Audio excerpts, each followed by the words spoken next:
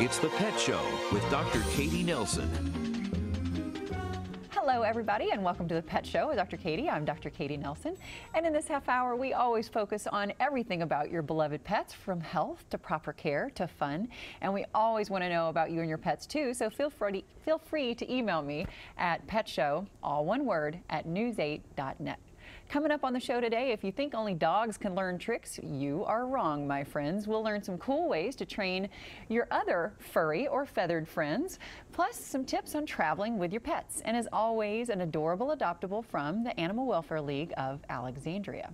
But let's begin with this week's Shedline News. This is animal news that you may or may not have heard about. Rusty the red panda returned to his exhibit at the National Zoo this week. You'll remember Rusty escaped from the same enclosure June 23rd. He was found the next day hanging out in Adams Morgan. After 2 weeks of observation, the zoo says Rusty is ready to resume his normal routine. I wonder what exactly that is for a panda. There's a new trend in medicine, but it has nothing to do with humans. A growing number of animals are having stem cell transplants. Ralph here is one of them. The 10-month-old pug has a degenerative condition in his leg that will get worse as he ages. He underwent surgery in Washington State and came through with flying colors. Stem cell transplants are normally reserved for humans, but vets all over the country are performing them now on dogs, cats, and even horses. The National Institute of Health has announced they will stop using chimps for government research, saying humans' closest relatives deserve special respect. More than 300 chimps could end up in animal sanctuaries. A few will be kept on retainer to be used only for life-saving research that cannot be done in any other way. Congratulations to the NIH. That is a fantastic decision. So our first guest, Barbara Heidenreich, has always known that animals were her calling. She's worked with training birds as well as staff members in numerous zoos around the country. Barbara's written 2 books, started Good Bird magazine, and produced a series of instructional parrot and bunny training DVDs. Her teachings and love of animals are truly unmatched, and today we're happy to welcome her back to the Pet Show to get some tips on training our pets other than dogs. That's right. All those other little critters can learn things too. That's right. That's right. So, I mean, we've had you on here before, and we had a lot of fun with you here before. This was before Christmas, I believe, that you were here, and we talked about birds at that point. But it's not just birds that you do. I mean, you even have a new website because it's not just birds that you do. That's right. My new website's called Barbara's Fat with 2 F's, which is brave and memorable. I know. Well, I figured, like I said, it's either ironic or it's true. Well, whatever your choice is for that day.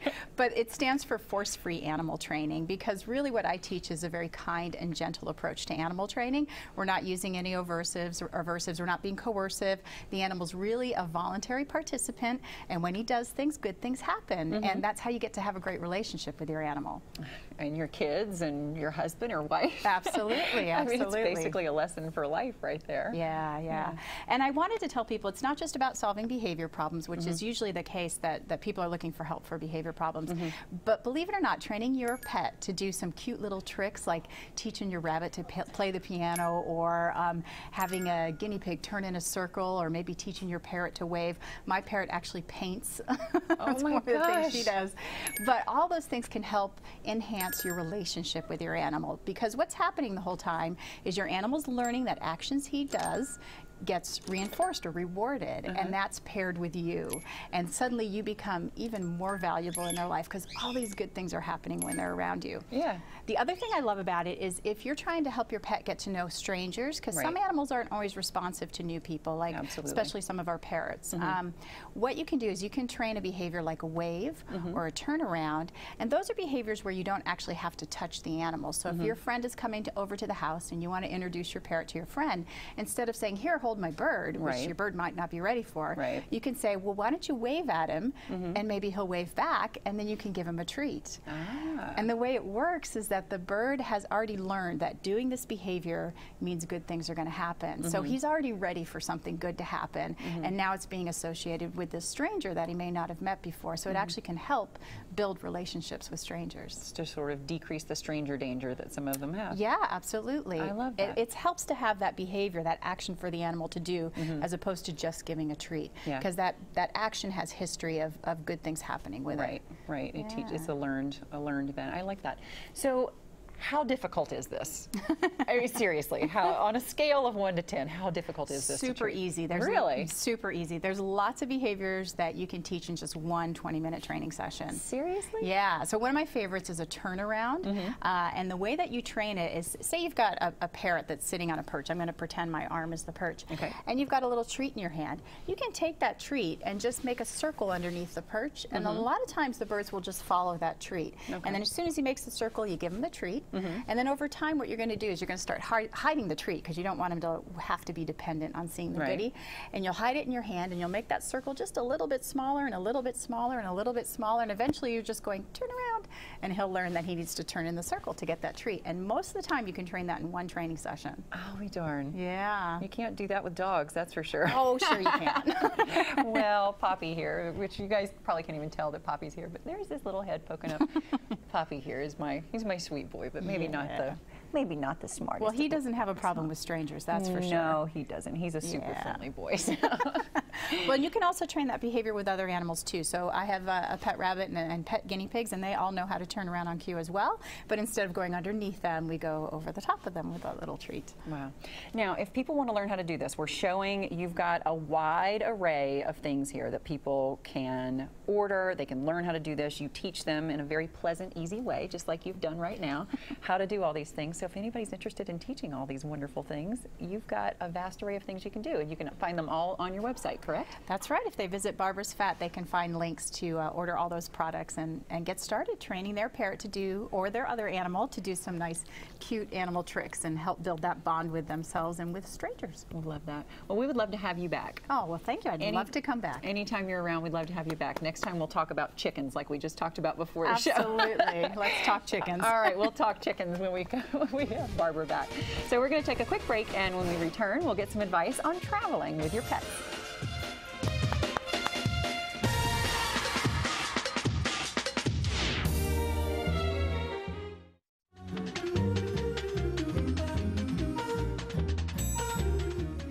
Are you making summer vacation plans? Make sure you don't forget to include your four-legged family members. Whether you're hitting the road or flying in the friendly skies, you want to make sure that your pet is comfortable and safe.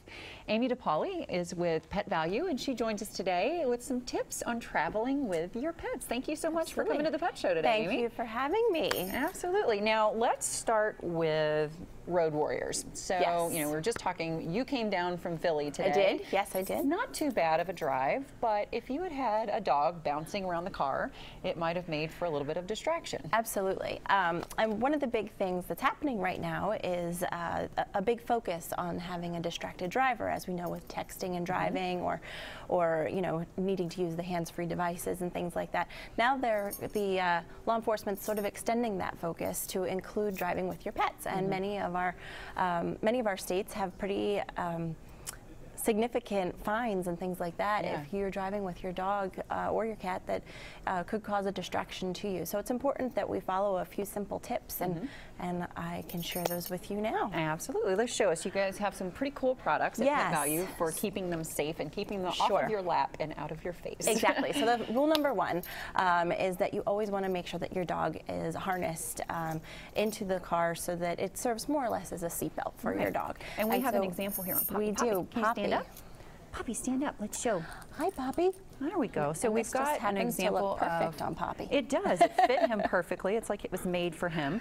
And so this one basically goes directly around, just like a normal harness. Yes, but then you put your seatbelt through. It's actually on the front. There's a piece that has a carabiner attached to it, which is not on there at the moment, but the carabiner would then attach to the seatbelt. So it keeps the dog, you know, so they can move about, but they're still safe in the car. So that's rule number one. They come in various sizes, so you know, you just want to check with, as we like to call it, your local pet expert as far as what is the right size for your dog. Which in DC, if you're wondering, that's me. Or PetValu. Or PetValu. Okay. And if you have a small, a harness should always be used. If you have a small dog and you would put your dog in the front seat or something like that, we also recommend that you use a booster seat, which is like what we have right here. One of these right here. Exactly. And there are many different things that you can use to kind of keep your dog safe in the car while keeping your car safe. There are hammocks that keep your, keep your seats intact. They kind of hang over your seat. You can still use your harness with it. It blocks the, it's kind of a barrier sort of effect, so the dog can't get into the front seat. It blocks that open area, so that's an important thing too. So those are kind of the key things that you want to think about when you're traveling with your dog in your car. Right. It's definitely making sure that they're restrained at all times. And one of the other things too, I mean, definitely because of distraction, I mean, it's very difficult to drive if you've got a little dog crawling all over your lap. Sure. But the other thing is too, especially with a dog the size of Poppy, if you are in an accident, they can become a massive projectile in your car. Absolutely. And can be extremely dangerous if you were to get into an accident. So having them restrained is not only helpful to keep distractions away, but also could potentially save the life of you or one of your children. Right. Yep. So now, if we're going to get on an airplane, Sure. what do we need to have? The number one thing is that you check with your airline and you check with the TSA before you go to the airport, because you want to make sure that you have all of the right size and weight and all of that kind of stuff for the proper carrier. They change those things all the time, and the last thing you want to do is get to the airport and have to buy a new ticket because you missed your first flight because Fido or whoever couldn't come with you. So we'll have to move through this part a little bit quickly, but so you want to make sure that it's an airline approved carrier. Exactly. And if they are flying in the cargo area, then you definitely need to make sure that it's not too hot or too cold for them to fly. Absolutely. And then finally, we've got some little products here for travel anxiety as well. Yes, and pets, they get very anxious about flying, and so there's lots of different natural supplements that you can give your pet, cat or dog, that help them with some of those anxiety issues. There's one here that we're showing that is made specifically for travel, but there are other calming supplements. And another thing to always make sure of is that your pet is hydrated. Absolutely. And give them their comforts of home to make them as comfortable as they can and feel as relaxed as they can. So we have a little cute little easy piece here that you can just attach to the top of a water bottle, which is a great way to hydrate your pet regularly. Awesome. And you guys have this wonderful travel section in all of your stores. All of our PetValu stores, absolutely, and you can find a store at PetValu.com. Okay, well, thank you so much, Amy, Thanks for having coming, me. and we This hope is to have great. you guys back again sometime soon. That would be great. We'd love it. All right, everybody keep it right here. There's a lot more ahead, including information on the 5th annual No Kill Conference right here in Washington, D.C.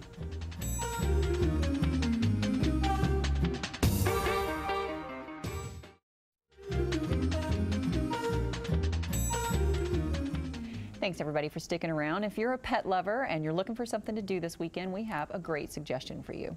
The 5th annual No Kill Conference is underway at George Washington University. The event brings together experts in the animal sheltering, veterinary, and legal fields to discuss how we, as a nation and as a world, can save the lives of millions of animals from death in our shelters every year. And here to talk about the event is Joan Schaffner, the director of the Animal Law Program at the George Washington Law School. Joan, thank you so much for coming today. Thank you so much for having me.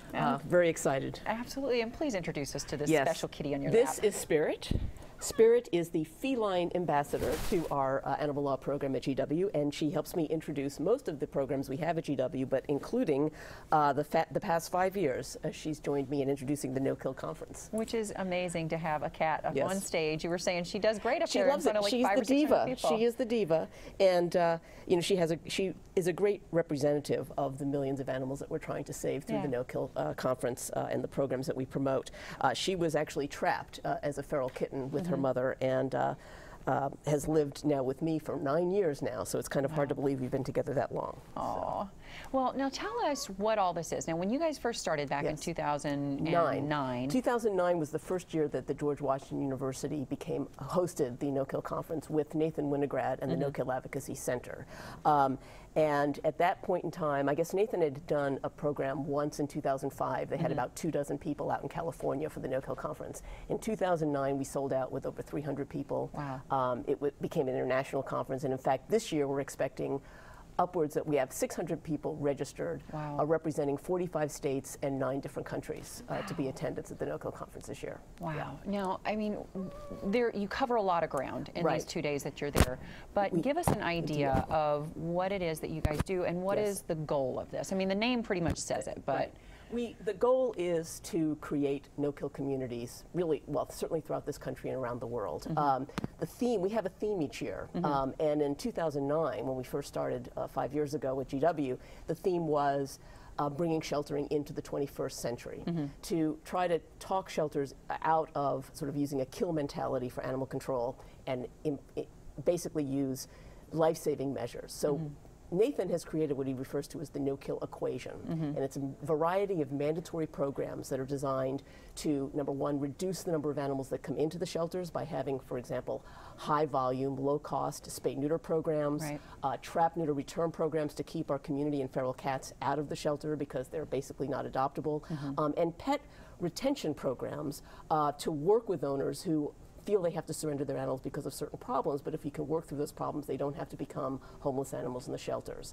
Then we have a group of programs, once the animal is in the shelter, to minimize the amount of time that they're there, to work to rehabilitate them, having medical and behavioral programs and training programs, as well as a robust fostering program so the animals don't have to stay in cages while they're waiting to be adopted.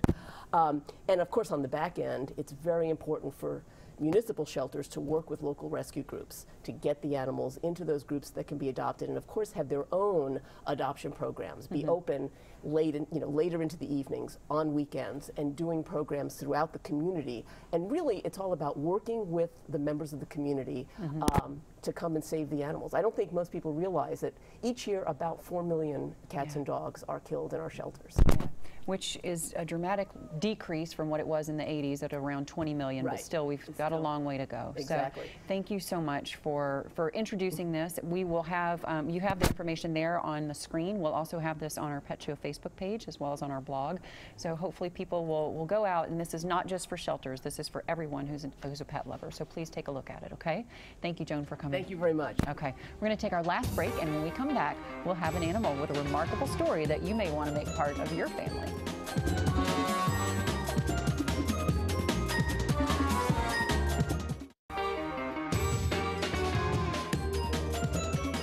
And welcome back to the Pet Show. It is time to meet our adorable adoptable this week from the Animal Welfare League of Alexandria. Today we welcome Ashley Young and the adorable Adele. Hi, Adele.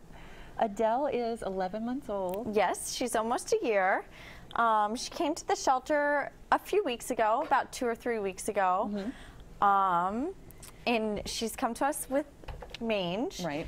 She was originally found as a stray. A nice family took her in for a few months, and then she started losing her hair. They didn't know what to do. They didn't have money to treat her medically, so they came to us. Okay. Well, and just so everybody out there knows, I mean, this, demodectic mange really does get a super bad rap. I mean, it definitely looks bad, but it's one of these things that is eminently very treatable. It is not contagious to your other pets or to the people in the household. So basically, you're dealing with a dog with no hair for a little while. This is caused by a mite called the Demodex mite that burrows in the skin and gets in the hair follicles. That's why the hair falls out. But you treat it, and that's a picture of what you see there, the Demodex mite, and they go down into the hair follicles and they make the hair fall out.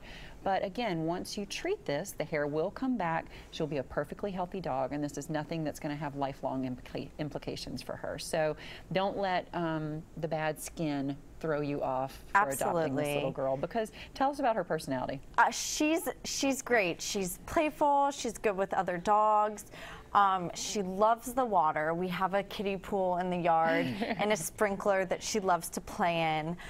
She's already making great progress in her, everything growing back. She has little tufts of hair now, so you're starting to see more of what she'll look like when she's fully recovered. Her little brindle coat. Yes, yes, she's going to be brindle and white. Oh, she's a pretty girl. We're looking for a foster parent for her. Okay. And could be a foster to an adopt situation, a foster parent to get her through basically the recovery, and as soon as her hair's all back and she's off her medication, then we would adopt her out.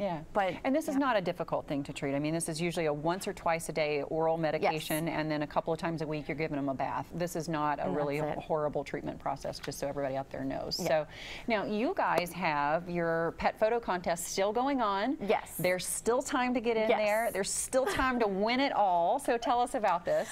It's our annual pet photo contest.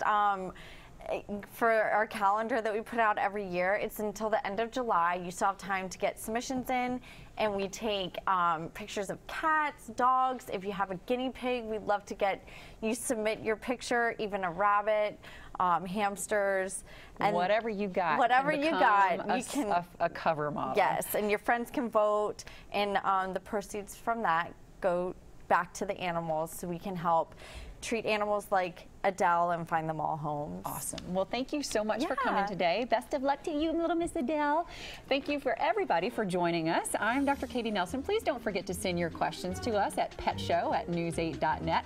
You can follow me on Twitter at Dr. Katy Nelson, and always please check out our Facebook page. We leave you with this week's Fur Fix: rare footage of wild baby gorilla twins at the San Diego Zoo in Rwanda. See you next week.